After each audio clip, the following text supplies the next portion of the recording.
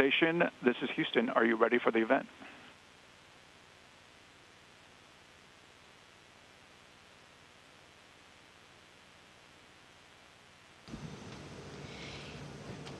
Houston, this is station. We are ready for the event.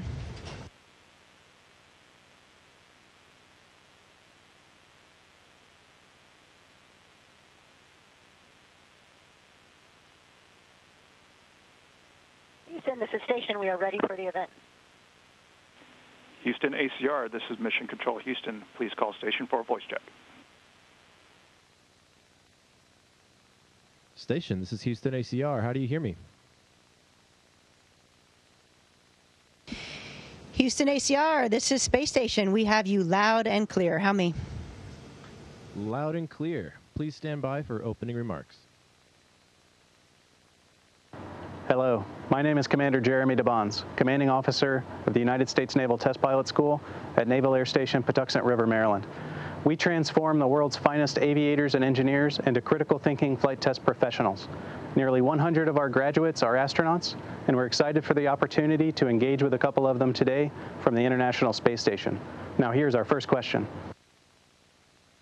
Hi, I'm Lieutenant Aaron Loft Overcash, and my question is, what has been the hardest part of adapting to microgravity? Thanks for kicking it off, Loft. We are excited to talk to Navy TPS and to the students online. So the hardest part of adapting is your efficiency the first couple weeks.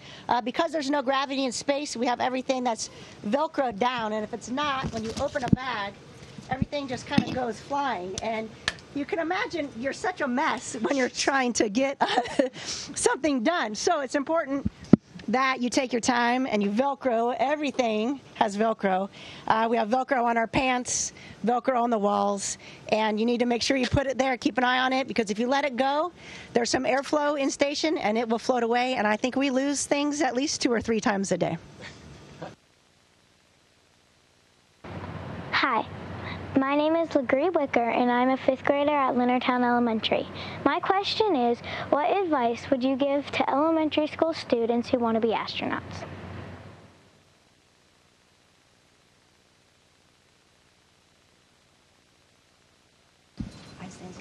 LaGare, we give the same advice to everyone, whether they're students or adults who want to be astronauts.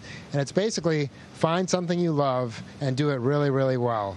Because there's lots of different paths to being an astronaut, whether it's medicine or test pilots, engineering, or geology. As long as you love it and you show how great you are at it, I think NASA might come calling. My name is Lieutenant Commander Himanshu Chaudhary, and my question is, what do you suggest from the point of view of aerospace science we can add to the Naval Test Pilot curriculum to make future testers more suitable for space missions?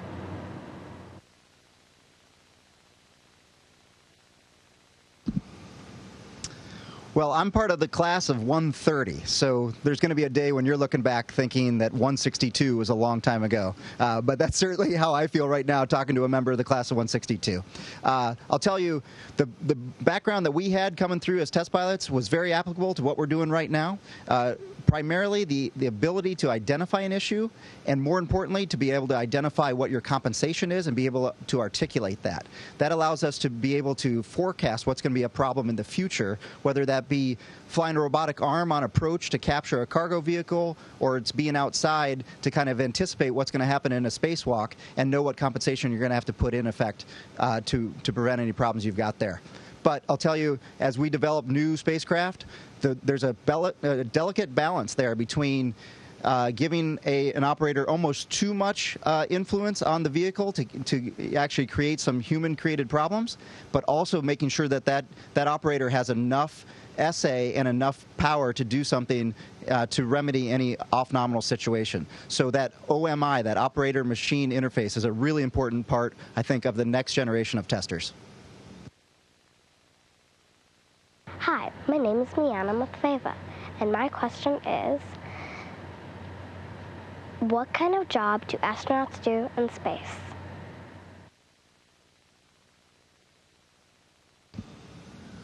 Well, one of the coolest parts about being on the space station is that no day is like any other day. We get to do lots of different jobs. Sometimes we get to play chief medical officer. Sometimes we get to play plumber or electrician. There's all sorts of things, but above all things, we get to play scientist. There's these amazing experiments that get sent up to the space station on behalf of teams from universities or research centers throughout the world, and we get to perform those experiments for the scientists. So I love the fact that every day is different, and we get to do lots of different things in space. Hi, my name is Reese Worsdell, and my question for you, Auntie, is, I know you had a lot of training for this mission. What was something that you found unexpected or surprised you when you got on the space station?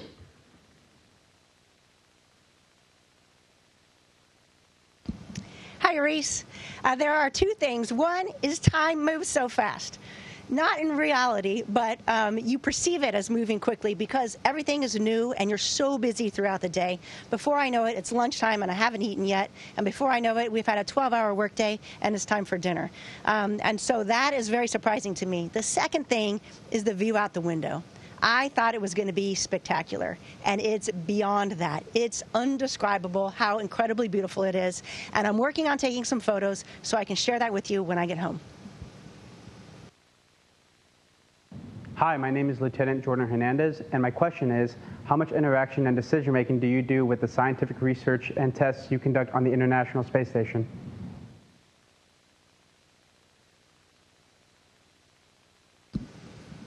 Lieutenant Fredericks, I actually come from a science background. I was a physicist in my previous life before the Navy, and so I'm used to having a lot of influence over the experiments we're doing, even as a grad student. And up here, we find ourselves kind of in that role, the role of a grad student, where we're finding direction from the incredible researchers and ground control teams that we have supporting us. But I'll tell you, we try to do our best to fix the things that are broken and not break more stuff. But every so often we can lend some insight that we have just because we have the hands-on and we're right here interacting with the experiments. But in terms of driving the actual direction of the studies themselves, we leave that to the experts down on the ground. My name is Allison Kia, and my question is, what is your favorite space dessert or snack?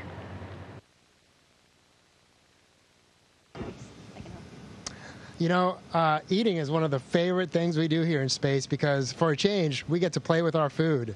So I love all sorts of snacks. Snickers bars, M&Ms, but one of my favorite things is gummy bears.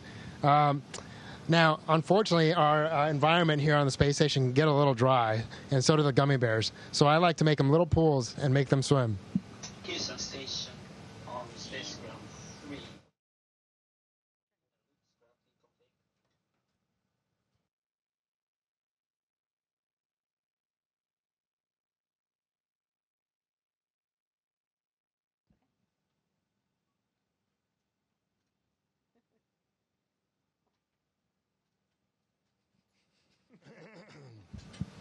They're great, but you have to be careful. A small bubble of water actually holds a lot of volume.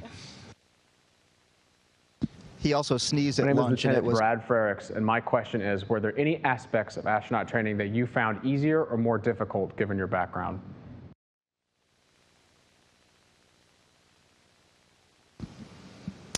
Well, I'll tell you, the Navy and my education and Navy Test Pilot School prepared me really well for the variety of things that we tackle on a daily basis in astronaut training.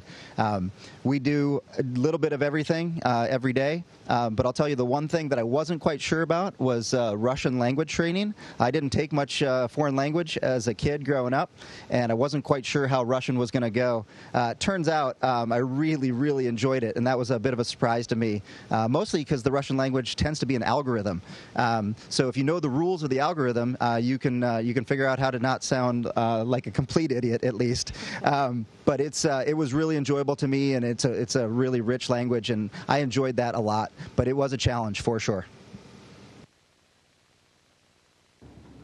Hi, my name is Brooklyn Worsdell, and I'm Nicole Mann's niece, and my question for you is, what is your schedule like on the space station? Hi, Brookie. My schedule and our schedules are insane on the space station. We wake up at 6 o'clock every morning, and you have some time for breakfast and to get ready, and then the workday starts at about 7:30 a.m. and goes until 7:30 p.m. It's a very long day, but it's a very rewarding work filled with maintenance activities, a lot of really cool science that we get to do, definitely some downtime where you get to play with your food, and some photography out the window so that you can observe our planet Earth. So it's incredibly packed, but very rewarding. Hi, my name is Lieutenant Wes Chunk Henderson. My question is, do you think in the near future civilian astronauts will be working regularly in conjunction with NASA astronauts in space? How will this be a challenge?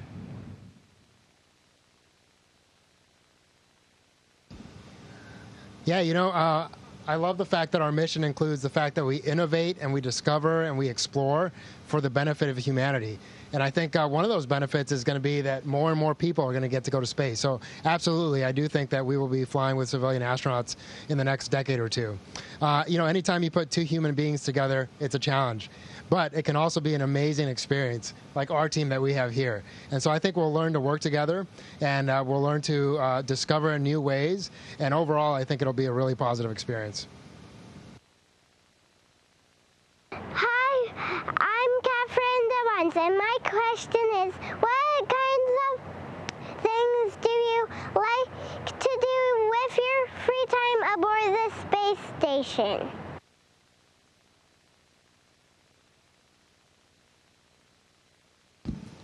Well, hello. Like Nicole was saying, we don't get a whole bunch of free time, I'll be honest.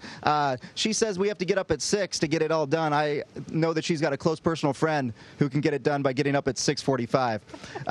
But our days are really full, but we do get a couple hours in the evenings, and we can probably sneak a peek or two out the window during the day. And to be honest, that's my favorite part. In addition to keeping up with my family, we can actually make phone calls and talk to our families and be kept up to speed on how their lives are going, as well as letting them know how ours are going. But looking out that window, I'll be honest, looking at that atmosphere, you just realize how lucky we are to be from planet Earth. It is quite a place, and we need to protect it. Hello, my name is Lieutenant Alex Drummer, and my question is, how often is orbiting space junk a concern to astronauts in the space station? And do you see it becoming more of a problem in the future?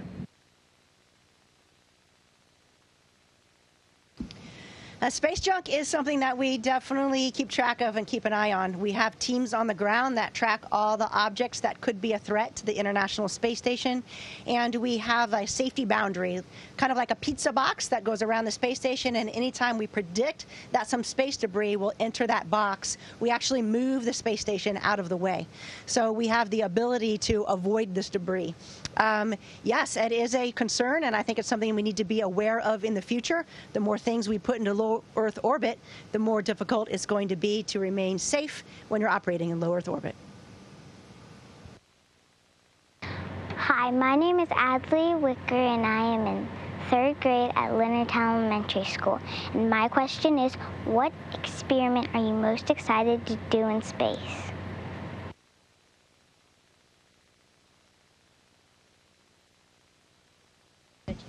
You know, we get to do so many cool things. I love the fact that we have a variety of experiments. One of those is going to be helping to develop a possibility of developing organs up here in space. But I was also surprised how much I missed home and how much I missed my family and even just being able to go outside. So my favorite experiment is one where we're growing tomato plants. I love working with that little plant and just seeing it grow and develop. And I actually got to harvest the first tomato that's ever been harvested in space the other day, and that was pretty special. So yeah, I think just time with something green is my favorite thing to work on. My name is Annalise Chappelle, and my question is, what was the coolest part of astronaut training?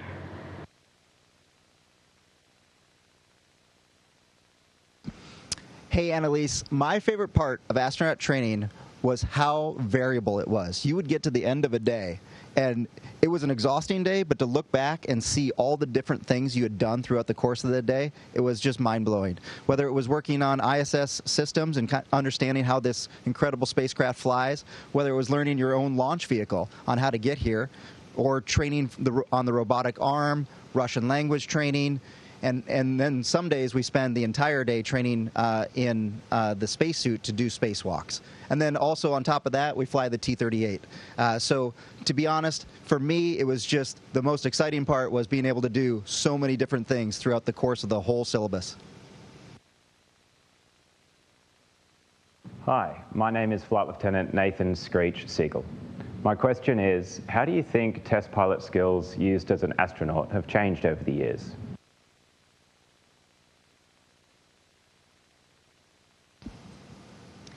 I think the fundamental skills that we learn as a test pilot are still 100% applicable today, and we use them on a daily basis. Like Josh mentioned, the ability to assess performance of a spacecraft, of a vehicle, of a robotic arm, and then to quantify that and communicate that to the engineers in order to affect change. We still do that on a daily basis.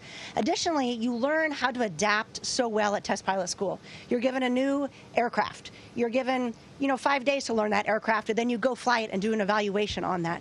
That's much like what we do in the astronaut lives up here on the International Space Station. You're given a task, you quickly need to learn how to do it, and then you need to execute it, and you need to be able to communicate those results. And so that foundation that you're learning now is something that you'll put to use for the rest of your life.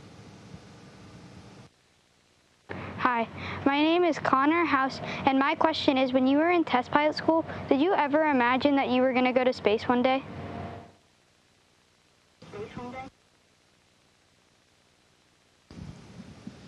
In fact, I remember very specifically our Skipper Huff, asked our class 130, if anybody wanted to be an astronaut, if anyone planned on applying.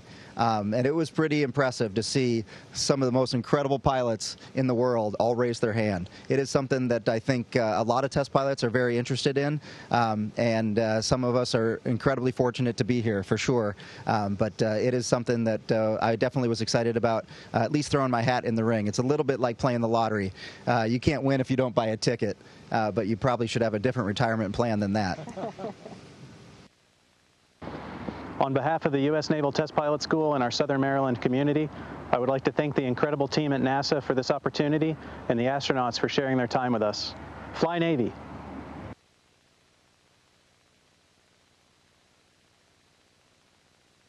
Fly Navy! Go Army!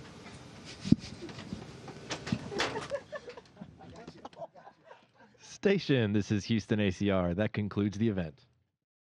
Thank you to all participants. Station, we are now resuming operational audio communications.